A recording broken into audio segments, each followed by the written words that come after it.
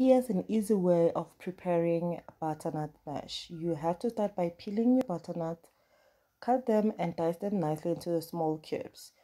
Wash them nicely and put them in your frying pan or in your saucepan. Add water and bring it to boil until it's nice and tender.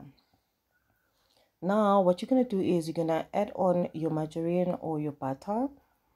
You're going to smash it very well.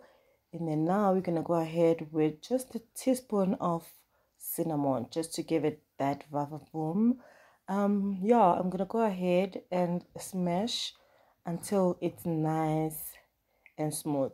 If you prefer it with more butter, you can do so and add more butter. That's exactly what I did here. So yeah, my butternut is nice and ready. Thank you so much for watching. Bye.